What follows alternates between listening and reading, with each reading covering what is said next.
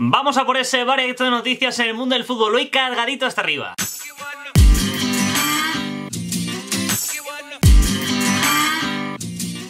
¿Qué tal amigos? ¿Cómo estáis? Bienvenidos a un nuevo vídeo, bienvenidos al Variadito de Noticias, con las mejores informaciones del día respecto al mundo del fútbol, tanto fichajes como mundiales, excepto Madrid y Barça, todo aquí, muchas cosas hoy, de verdad, muchos fichajes, mucho de todo. Pero antes de empezar con ello tengo que pedirte que te suscribas al canal, lo puedes hacer justo aquí debajo para que no te pierdas ninguno de los vídeos que voy subiendo cada día con toda la actualidad en el mundo del fútbol, así que ya sabes, si no estás suscrito lo puedes hacer ahí y vamos a empezar. Empezamos hablando del Mundial 2018, estos son los cuartos, empiezan ya a disputarse, el primero de todos será ese partido entre Francia y Uruguay. Y la imagen del día en Uruguay es esta, Edinson Cavani tocando balón, de momento ha vuelto a tocar balón, ha entrado al margen como estamos viendo, pero poco a poco sigue recuperándose, puede que llegue a jugar ese partido, aunque sea un poco, aunque sea un ratillo, puede que llegue a jugar el propio Edinson Cavani. Ha comentado hoy Tavares, el seleccionador uruguayo, que han informado a la perfección de todo lo que pasaba con Cavani, que en ningún momento han engañado con esos partes médicos sobre Cavani que decían que puede llegar a estar descartado, así que buena noticia para Uruguay que Cavani toque balón, pero su presencia para ese partido ante Francia sigue siendo muy dudosa. Por su parte, en Francia, ha hablado Antoine Griezmann, ha dicho en el equipo que se enfrenta a su segundo país, que se enfrenta a Uruguay,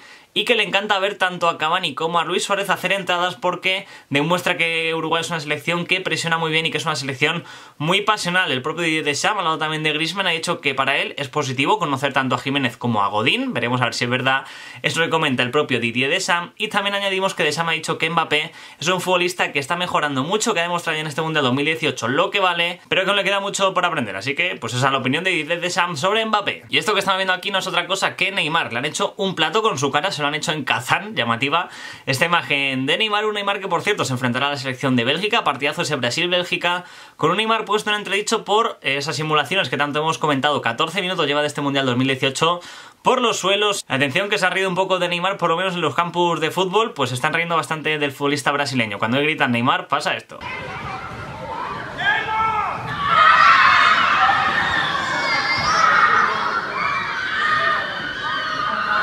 Así que se está haciendo viral Neymar, un poquito de cachondeo, un poquito pues se están riendo de Neymar. Veremos a ver qué pasa con el futbolista brasileño y qué pasa con Brasil, que apunta a que Marcelo va a ser titular, según ha comentado Tite, va a jugar en lateral izquierdo como titular, ya ha recuperado de esa lesión que sufrió. Y también Casemiro ya sabemos que no va a poder disfrutar ese partido debido a que está sancionado por acumulación de tarjetas amarillas. Ha dicho Tite que jugará Fernandinho en su lugar. El otro lado estará una Bélgica que, según ha comentado hoy Miranda, no es solamente Bélgica, Lukaku y ya está, sino que tiene muchos grandes jugadores que pueden hacer daño a Brasil. Y precisamente Lukaku ha dicho que lo de Neymar no es teatro y que respeta profundamente a Neymar y no le considera un actor. Justamente ese respeto también ha compartido Roberto Martínez, diciendo que respeta a Neymar y a la selección de Brasil, así que respeto máximo por parte de Bélgica ante Brasil. Partidazo. Y hablamos también de Croacia, que se enfrentará al combinado ruso justamente el sábado. Decir que en Croacia pues Luka Modric ha sido principal protagonista, decir que ganar el Mundial es para él como un cuento de hadas. Y por último decir que en Inglaterra ha llamado mucho la atención unas declaraciones de Stones atacando y de qué manera a Colombia, diciendo que es el equipo más sucio de este Mundial 2018, el equipo más sucio al que se ha enfrentado. Vamos a escuchar a Stones porque merece la pena escuchar esta declaración. Vamos a pararnos aquí. The game was so strange. Probably the dirtiest team that I've ever come up against, with in the respects of when we won a penalty, surrounding the referee, even pushing the referee, the headbutt that I'm sure you've all seen, scuffing the penalty spot, a lot of off the ball stuff that I'm sure you've not heard about.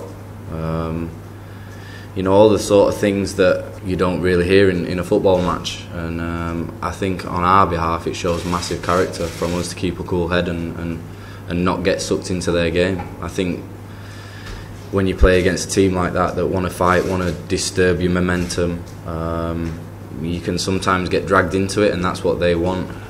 You know, we stuck to our plan and kept playing our way of football, and for me that's a great sign for a team to have, you know, that sort of quality to make sure that we still have that tunnel vision of what we want to get out of the game and stick to our game plan. No sé de verdad Stones que gana diciendo este tipo de cosas, es su opinión, yo sinceramente no la respeto y me parece adecuado que diga esto de Colombia, una Colombia que por cierto ha llegado ya rumbo a su país, rumbo a Colombia, y ha sido recibido por 25.000 personas a su llegada tras el Mundial 2018, respecto máximo por los futbolistas colombianos, 25.000 personas ahí. Y dos noticias breves sobre el seleccionador, es decir que Óscar Ramírez deja la selección de Costa Rica como seleccionador, y también el seleccionador de Japón, que no es otro que Nishino, también deja la selección japonesa. Ninguno de los dos ha sido renovado de sus cargos, ni el de Costa Rica ni el de Japón. Es en cuanto al Mundial 2018, muchas noticias, y abrimos mercado de fichajes. Real Madrid ha hecho noticias antes, con Cristiano Ronaldo y demás, lo podéis ver por el canal, o no sé si saldrá por aquí, pero bueno, noticias del Barça las haré después, pero bueno, vamos a hablar del Atlético de Madrid. Primero noticia de la Liga, luego fútbol internacional.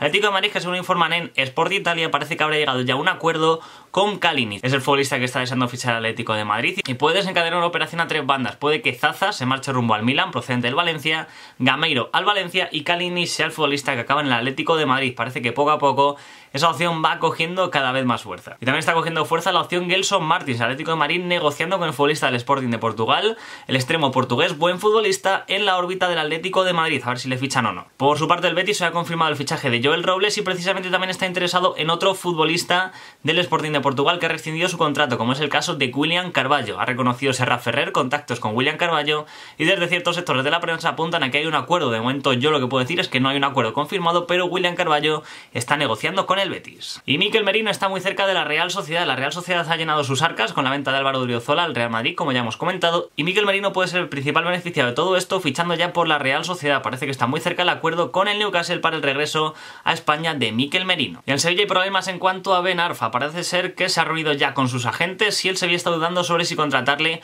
o no. Joaquín Caparrós considera que Ben Arfa es el futbolista perfecto para el Sevilla, de primer nivel, que puede venirle francamente bien al equipo, y por su parte Machín, entrenador, no está del todo convencido con esta contratación, y de momento le ha dicho a Caparrós que paralice esa contratación, que quiere antes por darle una vuelta a ver si le necesita o no para el Sevilla. Y hablamos de Borja Iglesias. ¿Qué pasa con él? Pues bueno, que está muy cerca del Español, esa negociación Celta-Español por el delantero, que la temporada pasada jugó cedido en el Zaragoza, está bastante cerca de cerrarse. Borja Iglesias ya en la fase final, esa incorporación rumbo al Español. Por último cerramos el apartado Liga hablando de Bonera, el futbolista italiano, el central, renueva una temporada más con el Villarreal, veterano, de los buenos. Hablamos ahora del Nápoles, hablamos de fútbol internacional. Nápoles, principal protagonista hoy. ¿Por qué? Porque ha cerrado a 3 futbolistas, ha hecho oficial la llegada de 3 futbolistas. De Laurentiis pues se lo ha pasado en grande firmando contratos. El primero de todos ha sido Fabián Ruiz, del Betis, 30 millones de euros, todo cerrado, cláusula pagada.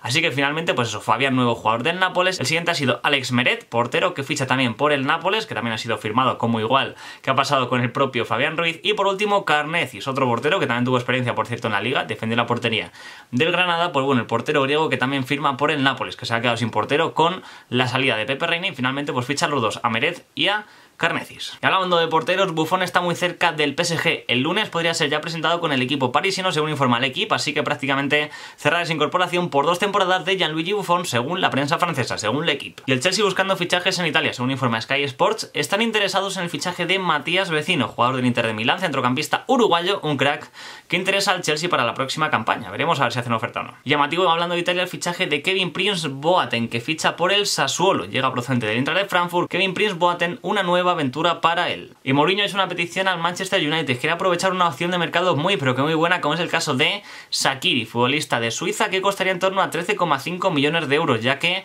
el Stoke City ha bajado a segunda división. Parece que facilitaría su salida debido a que Shaqiri se quiere ir, y en torno a 13-20 millones de euros más o menos, según informa la prensa inglesa, 13,5, yo creo que sería algo más. Shaqiri podría abandonar el Stoke City rumbo al United. Esa es la petición de Mourinho. Y por último hablamos de Xavi Hernández. Una entrevista concedida a TV3 ha dicho que a corto plazo no quiere ser entrenador. Se habla de que puede llegar a entrenar al Al-Sadd qatarí. Pues bueno, Xavi Hernández en esa entrevista ha dicho que no, que va a seguir siendo futbolista hasta que el cuerpo aguante, y que luego ya tomará una decisión sobre ser o no entrenador. Recordemos que sacó el curso de entrenador pues justamente este mismo año. Y nada, básicamente esto es todo lo que ha pasado hoy en el mundo del fútbol. Variadito, noticias, muchas cosas. Como ya hemos visto, me gustaría conocer tu opinión al respecto. ¿Dónde la puedes dejar? Pues justo aquí debajo en los comentarios. Dale me gusta al vídeo si te ha gustado, suscríbete para que no te pierdas ninguno de los vídeos que voy subiendo cada día. Si aún no lo estás, lo puedes hacer justo aquí debajo. Y nada, que nos vemos en el siguiente vídeo. Te espero también por mis redes sociales, por @David_Eras. Hay un mundial que comentar, hay muchas cosas, información, fichajes, tal. Te espero por ahí con más. Y nos vemos en el siguiente vídeo, ¿eh? ¡Hasta luego!